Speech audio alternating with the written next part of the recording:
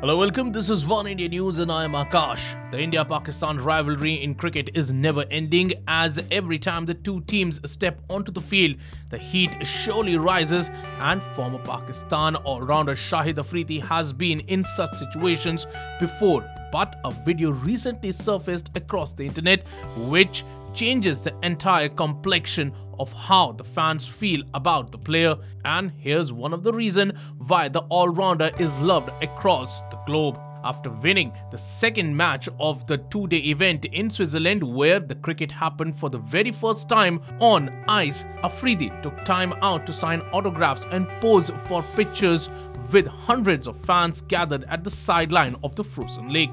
Amidst all the posing and shining, there was a lady who was holding an Indian flag. What happened next surely melted everybody's heart.